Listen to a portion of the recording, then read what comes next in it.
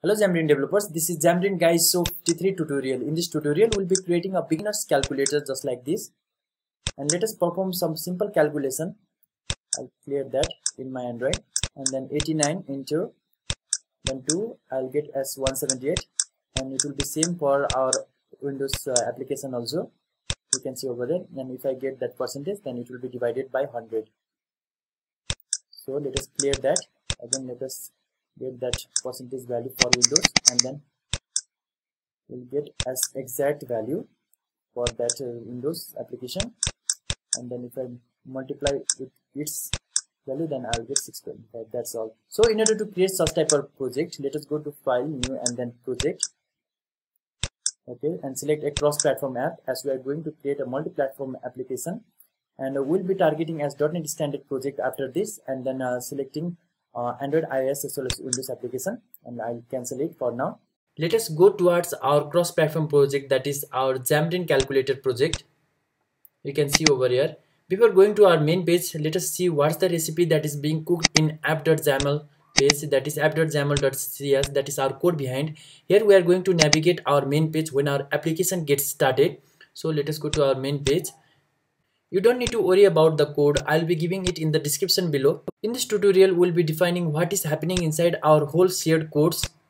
Basically, this is our design page where we are going to add some thickness property for our Android as well as iOS. Here I'll be providing thickness property for iOS only, as it requires extra space. As we know that our calculator UI contains many buttons, it's a tedious task to specify each property for our buttons. So I'll be creating some styles inside our resource dictionary, and I'll be giving a key name as info style and targeting buttons, as we are going to implement buttons for our given UI. In short, we'll define some property for our buttons, where our button height, width, border radius, text color, property size will be defined within some styles, and I'll be calling that style name for our given button. In our tutorial number 48, we have already discussed about the use of grids and how they can be used in order to frame our UI. Here I have implemented 6 grid rows and 4 columns. You can see over here. Check over here, we have 5 grid rows as well as 4 grid columns, and then in grid 0 we have mentioned about 2 star. That means it is going to cover 2 by 3 of its entire screen. Here you can check over here, this 2 star means that is covering 2 by 3 of its entire screen, and we are going to assign it for result text. This is our result text that is going to take 2 by 3 of its entire screen, and this is our grid column 1, 2, 3 and 4, and we'll be assigning white as grid column. And that's all for grid rows as well as grid columns. When that label occupies 2 by 3 of the entire screen, then I will be placing that label name as result text, as this will be used when we are going to update our UI from code behind. A specific label, I am placing that grid.column span as 4 for a given label, as it should cover the entire screen.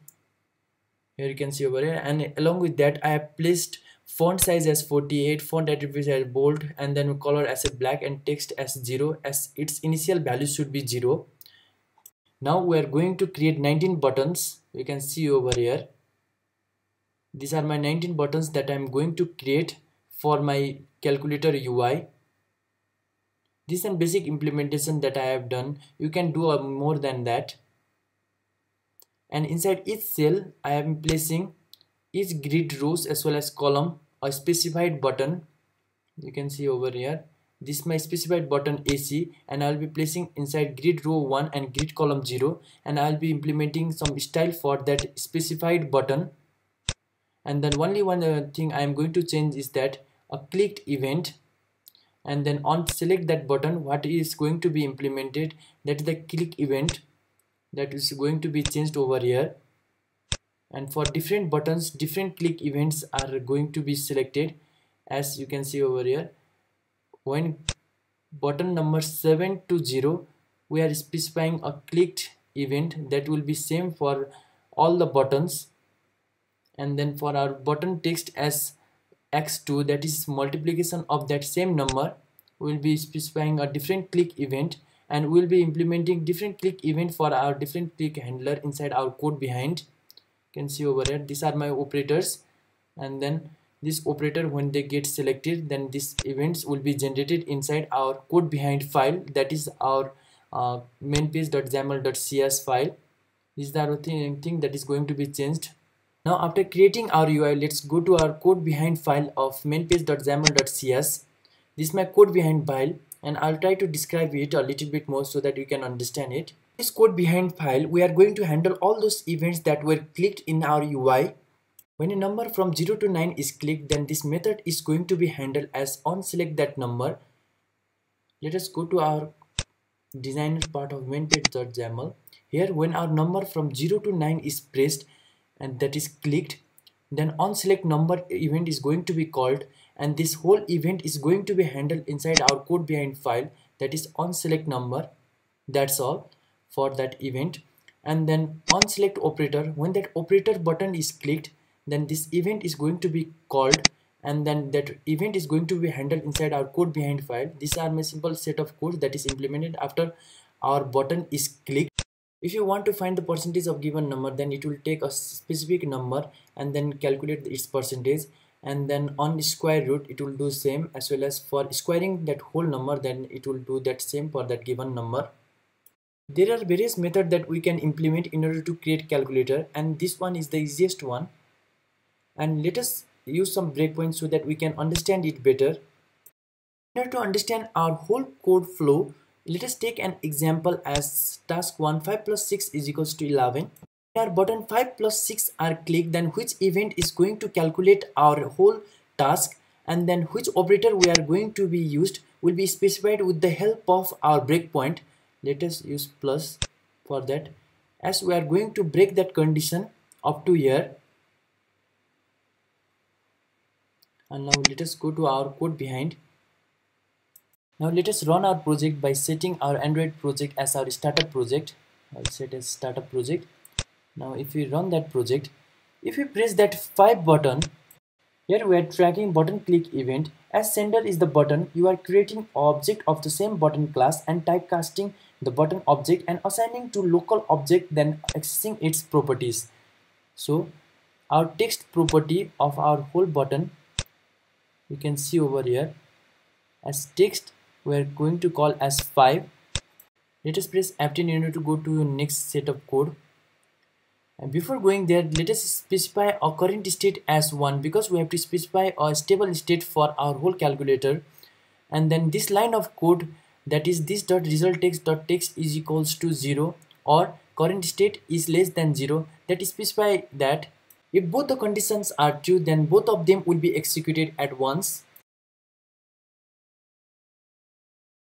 First, our label text is assigned as 0, and when our button is going to be clicked as 9 or 5 anything, then that 0 should be removed from here, and it should be assigned as null value.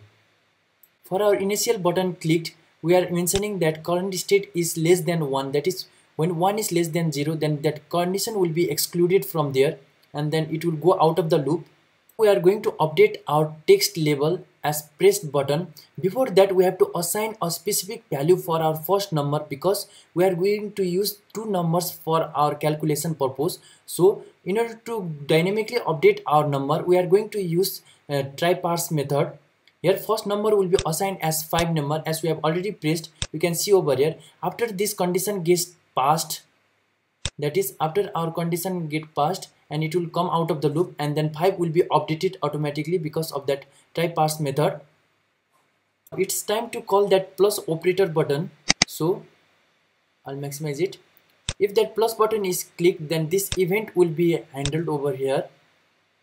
Let us click that plus button, then this method is called. You can see over here, when that operator is called, at first my current state is 1, and then after that it becomes -2 as it gets updated over here, and then after that our button text will be pressed as plus button, and then if that condition is passed, then it will show nothing because it's already in the stack.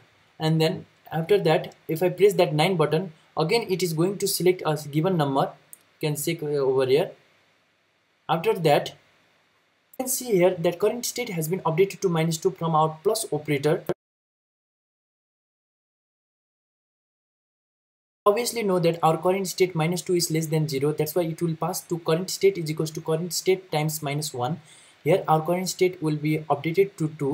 Now after using our try parse method and our current state is 2, that's why it will fail next condition and it will pass towards our else condition, that is second number is equals to number, and it will be updated as 9. You can see over here my stack contains 5 plus 9 and it's time to calculate our 5 plus 9 event.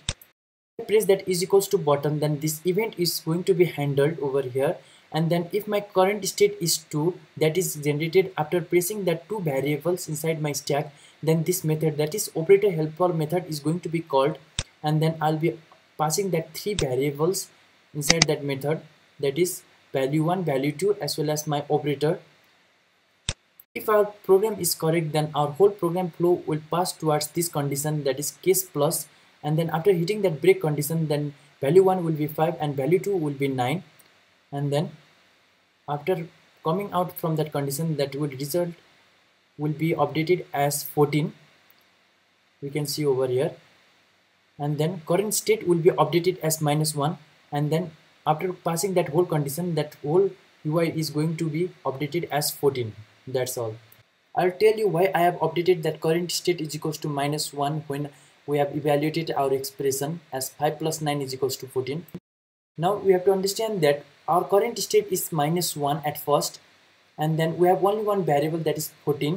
If we press that square root button, then this event will be handled over here. Time of calculation, user will face two scenarios as current state is equals to -1, that is got from evaluating our previous expression as 5 plus 9 is equals to 14.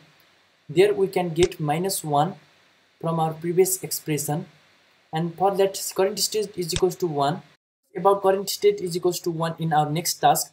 Now if our current state is equals to -1 that we got from our previous expression, that is from here our current state is equals to -1, which gets satisfied, and then this whole condition get executed as square root of our first number, that is our 14 number.